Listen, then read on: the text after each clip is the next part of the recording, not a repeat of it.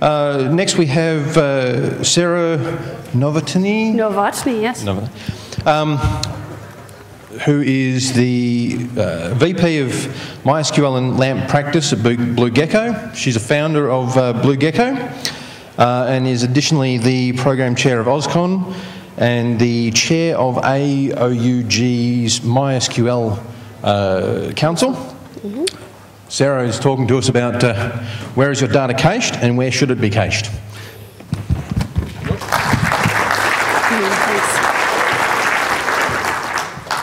Hi. So I actually conceived of this talk at one point when I was having a problem because I had a monitor that was telling me that everything was all right and a customer that was telling me things weren't. And I realized over the course of this particular problem that there are a lot of places that data is cached in the modern web stack. And so I sat and I thought about it for a while. And it led me to this talk, ultimately, because I was really curious as to how many places I could find, and I'm still sure I missed many. But, whoops, let's see if I can do that better. There we go. So why are we actually functionally caching? It's one of the things I'm going to start with. It's pretty straightforward. I'm going to go through the different places that I found, and then, of course, what's redundant, what's not, what's risky, what's not, and where ultimately and how you can do benchmarking and monitoring.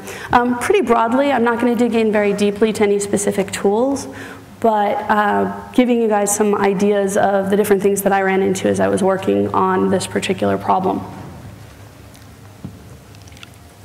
Interesting. Why do I keep blanking? There we go. Okay, I think I have the plan. So ultimately, caching is to try and make things faster for your end user experience. It's pretty straightforward. We want to be moving data as close as possible to the end user while still maintaining consistency, integrity, being able to update things, all while making everything go fast. So fast, of course, is what our world is about these days. No one wants a slow web page. I think the abandonment rate after 7 seconds is just absurd. So if you're at, a second and a half, 2 seconds, you're good. Starts to really exponentially change after that. So making things as fast as we can is what we spend most of our time doing, ideally. Break fixes would be the worst part. So I started counting the different caching layers, and I started very much based with the hardware. You've got your CPU caches. You've got data that is written to these caches instead of to memory because it's faster. You have different levels of CPU caching, of course, because you have different sizes of registers, or different sizes of caches, because the larger the cache, the longer it takes to scan. So I then found disk caches. So the actual physical hardware of a disk has caching on it as well, which is fantastic, except that you expect when you tell a disk to write something that it actually writes it. Not really how it works. Then you've got disk controller caches if you have more than one disk, and then you can also have disk controller caches and disk caches not playing nicely. So I'm up to 3 levels here. Have I missed anything in that middle space? Anybody want to throw another one in there? Yeah? Hard drives might have RAM on them. Oh, yes, the modern hard drives start to have actual RAM on them. Yeah, I mean, it's crazy the number of places we stash data at this point. Anybody else? Did I miss others? Yeah? The SSD hybrid drives. SSD hybrid drives, another spot. We then go up toward operating system caches, so you've got your file system caches. And again, another spot that you're not necessarily having a lot of transparency as to what you're finding in those file system caches. Database caches. My world, as the intro said, has been a lot about databases over the last 10 years, so I'm going to kind of sit in the middle here in a minute. But people have added, after you've got your file system, operating system, database caches, then we have sort of a memcached layer because people want things to go faster. Non-persistent, much like memory, much like the CPU caches, the disk caches. We have application code caches, and specifically, people who are writing applications can write caches into their applications. In this case, I was actually thinking more like PHP precompilers. And you can have HTTP caching, so the reverse proxy varnish sort of caching. And that, of course, is always trying to get content as fast as you can out to the end user. And lastly, I came up with edge or CDN caching for things like images. So other ideas that I've missed? Did I miss a pile more? Yep. You have provider at the customer's end caches that are transparent. You have browser caches, and you have browser disk caches, and browser RAM caches. Yeah. All the way to the end customer, and then we have more. So it turns out I counted up 9, plus you guys added 2 or 3 more on the server side, and then I counted up another 6 or so on the client side. All of this not transparent to you, not easy for you to dig into. Not all of it, some of it you can dig into. Ultimately, I found out that it's a whole lot harder to know what your end customer is seeing than I ever hoped it would be, especially because the people that I know that are looking at my website, that are testing things for me actually with wetware, have the skills, have the knowledge to be able to, say, flush their browser cache, or flush their DNS cache locally, or know that when something hasn't updated, it's because their ISP hasn't propagated a DNS change. So ultimately, I came up with something like 17 or 18 different spots of caching. You guys added a couple more. We've got a lot of spots where data just kind of sits and hangs out. Some of it's transient, some of it's actually durable. And my world, as I said here, is as a DBA.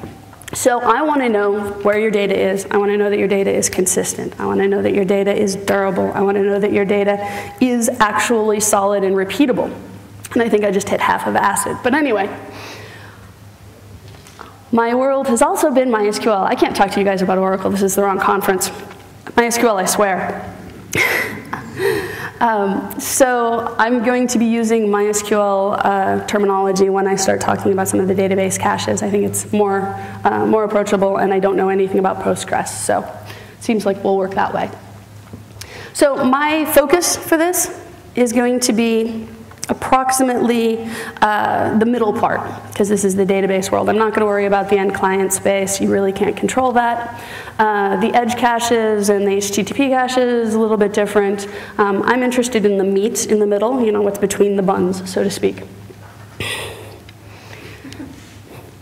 Thank you. That was, in fact, a joke. Yes, we have to follow our policies. So some of these caches actually turn out to be redundant, and sort of, sometimes. It depends. This is one of the problems with them. So you end up with twins that do something very similar, but they don't always behave exactly the same way. So for example, the disk caching and disk controller caching can handle the same sort of function, except that you really, really don't want to have your database thinking it's written its data out to a disk and find out that it's actually in a disk cache. Because if you have a unintended power event, you will lose the data that the database thinks has been written out of its caches down to the disk, but it's not there. So making sure, of course, with databases that your disk controller, if you have your disk caches, if you have a battery backed up disk controller cache, have to be shut off. So those two tend to be a little bit redundant. You want to be sure that when you have databases specifically, you are writing all the way out to the disk, or that you have a way that your changes will be durable through a power event. So in the case of MySQL, you have the InnoDB buffers as part of the caches. You have the query cache, then you would have, say, a RAID controller cache, and then you would have, I hope, turned off your disk controller caches. Because this means that the database, when it thinks it's written it out, has at least written it out to the battery backed up controller cache so that that change is durable, unless, of course, your battery has died. But we won't go into that sort of a failure case. So why do we keep doing this? Why do we move this data around? Why do we obfuscate all of this? We want things to go faster. But you've also got this conflict between the file system caching and the database caching. So your database buffer pool and your database query cache will be also double buffered with a file system cache if you have the file system tuned to cache. So you want your database to be writing out directly, if you can, and not buffering into the file system. File system caches are not particularly dangerous with modern file systems because they are usually journaled, but they are definitely someplace that you can have data stuck that slows things down. So you don't want to be buffering and buffering and buffering. You want to be getting things retrieved as fast as you possibly can and written as fast as you possibly can. Oh, and I did that black thing again. There we go. So which of these caches are big risks? I talked a little bit about the disk controller cache. What other caches are risky for databases, for web applications, if you're not using them properly? Come on, somebody. Okay, back there. So if your expiry is not set correctly on something like Memcache or the application cache, you can get stale data and other transactions on the phone service. Yep, you can get, so he said that, yeah, your system data, you can get, if your expiries aren't set well with something like the memcached layer, you can have things not behave properly. Memcached is an interesting one because I tend to think of memcached as most useful for transient data, for session data, for something that you wouldn't necessarily be able to retrieve, or you wouldn't need to retrieve, or it would not be catastrophic if you lost it. So that's where I tend to use memcached most often. Disk caches on hypervisors. A lot of hypervisors have underlying disk caches now. Yeah. And their caching rights in memory. So he suggested that the disk caches within hypervisor layers, I didn't even dig into the virtualization layer on this. That would have made my mind melt, I think, between that and the heat. So I didn't dig further into that specifically, but you're right. When you have your hypervisor layer, again, it's answering that it has written things out and it just hasn't. It's got things in memory, it's got things in cache. So what we really don't want to be doing here is playing 3-card Monte with your data. So disks lie all the time. They tell you that they've written out data, you're seeing fantastic write speeds to your disks, you're all excited, and it turns out that you're not really writing that fast, or you're not actually getting the data down to the disk. And that's a real problem. We have in here RAID controllers. They also lie sometimes. But they lie a little bit better, if you can lie better. They lie in a way that actually, if you've gone ahead and spent that extra $100, has a battery backup, so that in the event of a power failure, you can retrieve that data. That data will be written out by the database, or by the disk controller, and then the database will have it to retrieve as it's appropriate. So the combination of disk and disk controller is one that can get kind of sticky, because if you think that you're not caching on your disk and your disk controller thinks it is caching and those don't happen to be correctly set, then you end up with not knowing where your data is and not knowing where you are going to actually have the data durability, whether or not you have that data durability. And it's something that I have seen far too many sysadmins and DBAs get bitten by. It's something that I always test. There's really very little you can do that is better than having a catastrophic failure, or power failure event on purpose. It's good to test it. It's good to know what you've got. It's good to know how it's working. So the combination of disk and disk controller is an interesting one, and you have to make sure that your disk controller is doing the caching, has a battery backup, your disk is not doing the caching, and is just actually writing directly. So you can have challenges with all of these different caching layers in performance too. So understanding MySQL specifically wants to go ahead and bypass, or behaves better if it goes ahead and bypasses the file system cache, except in a couple of cases. Does anybody know those cases where it doesn't behave better? No? Hooray, I can tell you something new. So if it's a local disk, bypassing the file system cache is better. And by local, I include a RAID controller. If it is not actually a locally attached disk, it's a SAN or something like that, then you will see a horrible change in your data write speeds by using a method like ODirect instead of the standard sinks. So you want to understand your architecture and make sure that you know what you have, and then that leads us to benchmark, benchmark, benchmark. It's not really that you shouldn't do this at home. You should all do this at home. You should benchmark. You should understand what your needs are, what your customer needs are, and what you can do with your hardware. So I have to say benchmarking is one of those things that no one can really do enough. And I'm sure that there are some academic sysadmins out there who spend more time benchmarking than they need to, but I think that they are the exception as opposed to the rule. Benchmarking really isn't magic.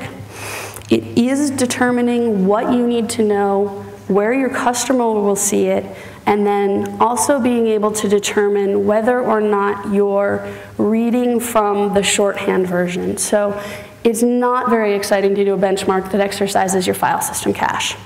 It doesn't give you any good data. So there's no value in it in that case. So you need to be making sure that you are touching the slow points to know what your slowest times are within benchmarking. So sometimes that means doing benchmarks that are outside of how it actually looks within production. And then I'm going to go on in a moment and contradict myself. So something where you might turn off a file system cache to make sure that you're hitting the disk every time, or you might turn off a RAID controller cache to make sure you're hitting the disk every time to see your slowest case. Or bypassing memcached, or bypassing an edge cache if you want to look end-to-end as opposed to just with database work. But here's where I contradict myself. But you want to be testing in exactly the case that you are going to be running. So this, for me, usually means hardware. This doesn't mean making sure that I'm running through all the caches. It also means making sure that you're running and testing and benchmarking with a live data set as well as an actual workload. So again, with this, if you benchmark, exercising your database caches or your file system caches, it isn't useful, it isn't helpful.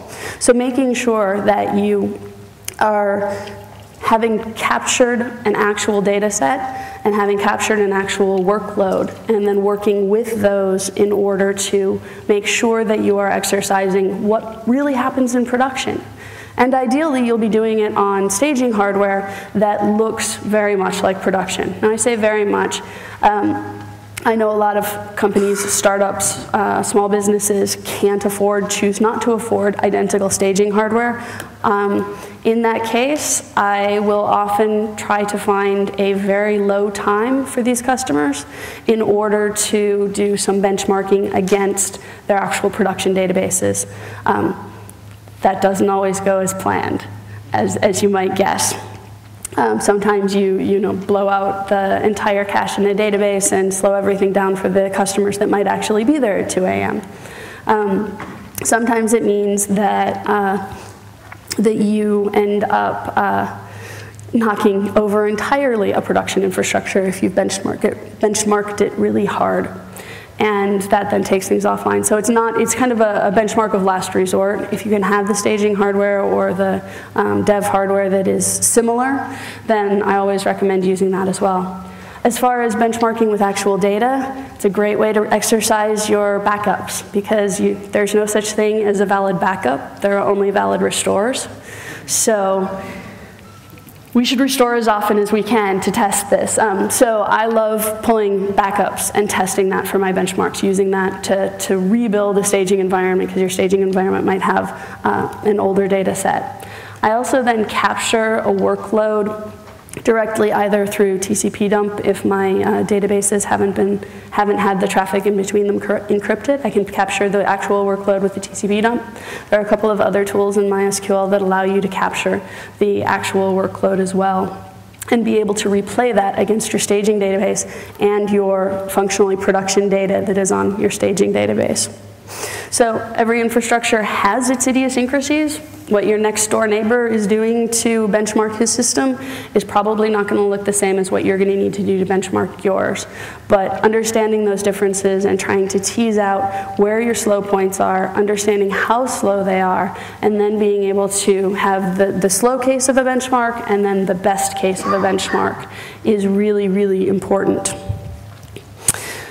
So, oh, hey, this is my staging hardware. There you go, staging hardware. I also sometimes suggest that people, if you don't have a staging instance and you have the ability at late nights to potentially break a replica and do the benchmarking against the replica and then bring it back together, it again is an exercise, not in that case of a restore, but it's an exercise of the practice of repairing a replica or bringing back online a replica that's behind. So it's another good way to potentially benchmark.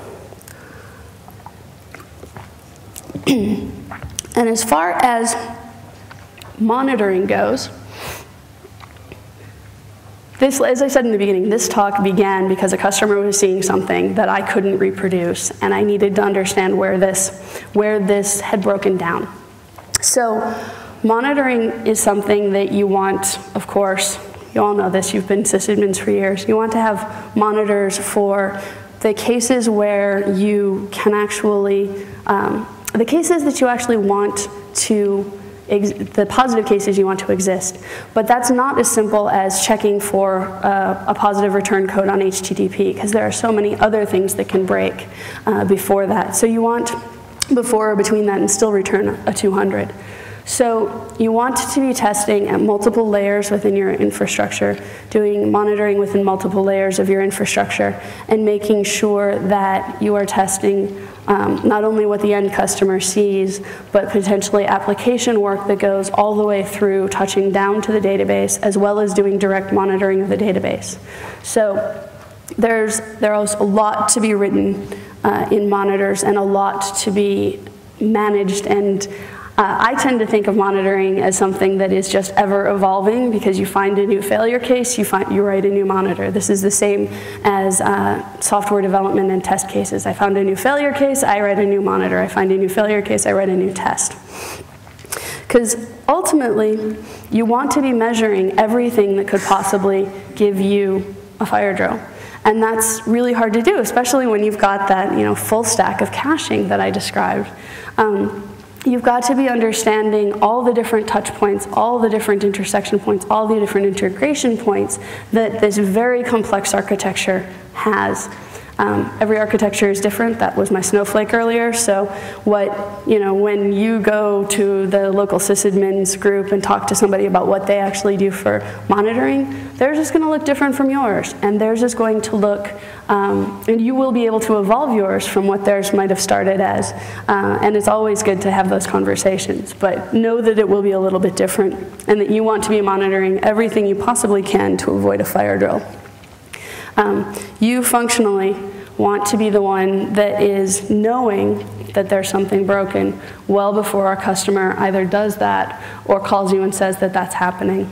So there's a lot of opportunity and tools within the monitoring that that you can use. MySQL specific, I'm talking about here. Well, not entirely. Nagios and Cacti templates are great. Sysbench is a tool that was written by MySQL AB long before Sun and Oracle acquired them, and it's a really, really useful tool for replaying actual work logs against your database. Another way, if you're not capturing via TCP dump to get an actual work log out of MySQL, is the general log, and you can turn on the general log at this point. As of, I think, MySQL 5.5, you can turn it on dynamically and turn it off, so you don't have to have it running all the time, because that, of course, compromises your disk speeds to be able to be writing out every single SQL query that comes through. The The Percona toolkit also has just a pile of tools. This used to be called MottKit. It was written by Baron Schwartz, and then Baron now works with Percona.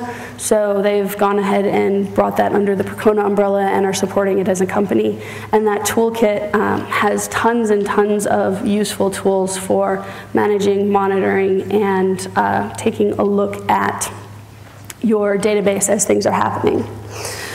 What else do I have in here? InnoTop. When I am actually running benchmarks, I watch what's going on. I watch what's going on in the buffer pool. I watch what's going on within the database as much as I can. And I also watch with system tools, trying to make sure that I understand where the data is coming from, where it's going, where I'm retrieving it from. And InnoTop is a fantastic tool for that. It's a lot like Top, only it's looking at your InnoDB buffers and InnoDB tools and such. So another fantastic tool for managing and monitoring. That's more a real-time monitor. Nagios, of course, you can build whatever you need in order to do monitoring and alerting, since it's an alerting framework as well. And what else do I have on there? I guess that's my list for managing my insanity. I have run through my slides. So those are my credits for the pictures. Most of them came off of iStock.photo. Karen Sandler asked me this yesterday. She's like, you didn't credit anything. I'm like, but I bought my pictures. So I didn't have to. In this case, I had 2 that came off of Flickr, and the rest came out of iStock.photo, except for the 3ware card, which I pulled out. So I'm open for questions, unless I have a pile more time, in which case I can just dance. I've got about 15 minutes. Let's do questions. Yeah. Any questions? Thoughts, suggestions also? You all want to go take a nap, right? Because it's too hot. Yes, I'm in. I'm just wondering if there's any utility like traceroute we have for networking to measure the latency. But the same is to measure the data, like you mentioned from the browser. For example, we feed into a browser 1 GB of data, and then we monitor how the data on the graph is being written, like the way it goes, I/O on the operating system, file system cache, when the data is actually written to it. And then you will be able to see, like, actually the lag between when the data was submitted to the browser and when the data was actually written to the, for example, disk. Down to the disk. If there's anything like that. At least as a suggestion. Yeah, I think it would be a fantastic tool. I don't know that there is one that you can do that. There are some pieces of that within InnoTop, so you can see a little bit of that. But I don't think there's something, that's the equivalent of like Firebug, so that you can say, oh, and this, this image took this long, and this image took this long, and this, So I don't think there's something that's quite that specific at this point. Sysbench does a lot of things that are really good. The output on Sysbench, I have not figured out all of the little knobs and whistles, or knobs and dials and whistles and bells on as I mix my metaphors, on Sysbench at this point. But there's a lot of stuff that comes out of Sysbench, so that would probably be where I would suggest you start, taking a peek for that. Hey, I'm actually going to speak to that last point. Oh, good. We're a big NFS house, and we've got our databases on NFS, and so we've been using smoke ping to watch how fast just check the pings and look for network freakiness. But one of our guys went, there's a null op in NFS, so he wrote a NFS ping, which will actually ping your NFS server and execute a null op. And then you can get that out and smoke ping that as an output. And that tells you how fast your NFS server is responding, not just how fast the network stack is at. So you're actually drilling a step further in. Yeah, again, the monitoring as far down as you can and what you're actually seeing as opposed to just the touch point at the NIC. And also another caching level that may or may not be relevant is we've got both NetApp's flex caches and AVERs in our environment. So they sit in front of a file server and they also pretend to be a file server, but they're lying. So I don't know if that's included in your stack, but it's probably in our environment. See, everybody's stack is a little bit different, which is some of the fun of this for me at least. So Blue Gecko was a remote database administration company, or is a remote database administration company, and we touch all sorts of different customers, and so that was where I realized at some point that, yeah, I can put my standard set of monitors on that, but then there are going to be a dozen more I have to write as I learn the environment. And we do the same catching the TCP dump, except we do it for render testing. Yep. So we actually watch an entire render, a shot being rendered. We'll capture the TCP dump and we play it back as benchmarking for our storage, is how we use it. And we use the same submit a render job, and if it doesn't come out, we're like, you know it's broken, because we're doing an end-to-end testing. So we're doing same things, different environment. Yeah. Awesome. Other people? Stories, questions, ideas? Votes for exiting? Last slide of the day is hard. Hi, so MySQL has like the show variables thing to dump internal state, right? Yep. A lot of those are counters, so like query counters and all that sort of thing. Yep. Do you know of anything that exports those, like maybe a web app that does this query every 5 seconds or whatever and exports those stats over JSON? Because I'm thinking it might be really useful to plug that into a time series database so you can have graphs that you don't have to watch all the time, like Inotop or something. Yeah, what we ended up doing at BlueGecko, and I confess this counts as BlueGecko's secret sauce, and I haven't been able to open source it. We wrote a monitoring tool that actually tracks those on intervals and then looks at the first derivative and second derivative and monitors alerts on those, because we want to know about changes. I don't care if it's up 10, because 10 may be exactly what I need. I want to know if it's the rate of change has changed or if there's any acceleration. So yeah, so what we did was we wrote something for that for our customers. There may be some tools within Percona Toolkit, and I think that there's some instrumentation within the Percona server that allows you to pull that sort of data out, but I'm not positive. I haven't generally run the Percona server myself. Hi, just addressing that last question. Stay away from the microphone. This is slightly convoluted, but there's a plugin for CollectD, which you can do generic MySQL queries, which can give you a bunch of RRDs. Right. If you've got those, you can then go and plug in something like Visage, which will export that as a bunch of as JSON, and then you can do your graphs and what have you using that. Is one possibility. Is one way to get it, but there's a few steps involved. But I'm certainly finding just getting CollectD to do some of these queries on those counters is a good way to sort of at least get a bit of a view of what's hitting on the box. Okay. I have pulled the data in because yes, the ability that you have to just do MySQL queries with CollectD gives you the answers to the variables, because you can just query the variables. And then you see in an RRD tool, or in an RRD, you end up with a monotonically increasing graph at some point. And then you have to, as you said, do something further to massage it so you can see what it actually looks like. Yeah? It's a lot of work. Yeah, it is a lot of work. Sounds like somebody needs to write a tool. Any takers? No? How was this happening? Yes, but if you're getting... Terrible program. I was going to say, but if you're getting on the DevOps bandwagon, this is, we're moving the things together. Further questions? Could you talk a little bit how monitoring can distort results? Yes. For example, by creating overhead or some other way. Yeah, monitoring is one of those things you can over-monitor. And so being able to monitor the impact of your monitoring we end up in this vicious circle, which is kind of awesome and kind of bizarre. But yeah, you have to understand the impact of the monitor. And when we wrote the monitor that I was describing that looks at the first and second derivatives of those variables in MySQL, we spent a lot of time making sure that we were not impacting the system by pulling those variables every 5 seconds or every 10 seconds. Another one, yay.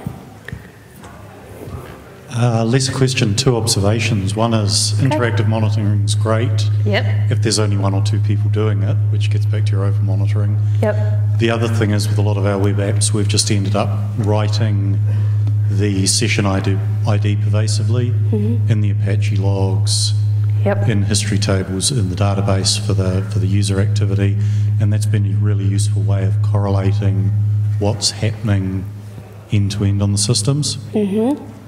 Yeah, and it allows you to be able to track. So I had this Apache log entry, and then it happened here, and then that touched there. Yeah, being able to follow the whole path of the web stack is incredibly important.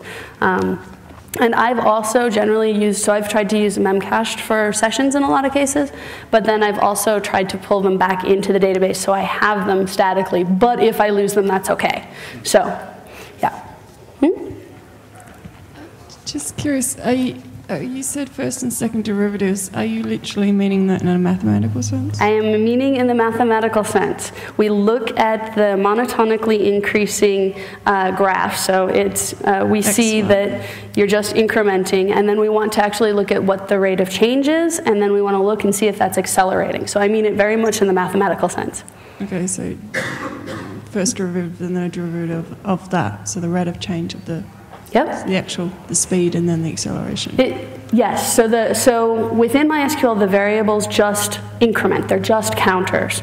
So as I'm watching them, I see that just a graph of that counter will just show me a straight line.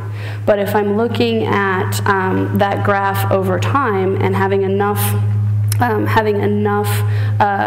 different data points, I can see if that line has a curve to it. So if it is, in fact, if the velocity is changing, or then what the acceleration is, and I can alert on those things. So do you fit a mathematical function to those data points to begin with? We do. We do it. We use a function that takes a look at, I mean, it is not as strict as a true derivative because you don't have a full graph. You have your singular points. So, but you can make good approximations of the first and second derivative if you track them over time.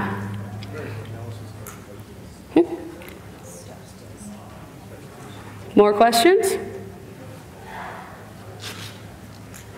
No? Doesn't look like it. Well then, thank you. Oh. On behalf